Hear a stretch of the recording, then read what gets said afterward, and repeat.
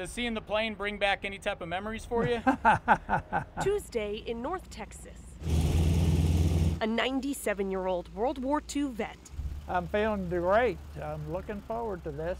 took off in a World War II Warbird.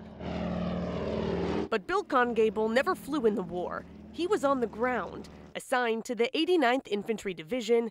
In 1945, he and his fellow soldiers liberated Ohrdruf, the first concentration camp liberated by the U.S. Army. We met at the Dallas Holocaust and Human Rights Museum. I was 19 at the time, and it just didn't ever occur to me I would see something like this. But Kongable did see it, and 78 years later, still sees it. 3,000 naked, emaciated bodies just thrown in on top of each other in a tangle of bone and flesh.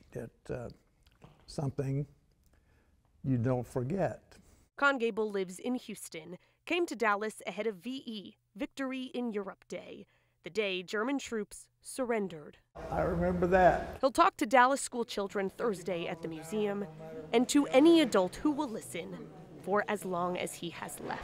As long as my voice holds up and my hearing holds up, I don't have to see you, but I can hear you. There's a reason he's determined. It could happen here.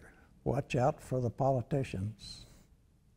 Be sure that you know they have the best interests of the country in mind. A lesson Kongable learned from the history he lived, the history he will never forget. In Dallas, I'm Sydney Persing.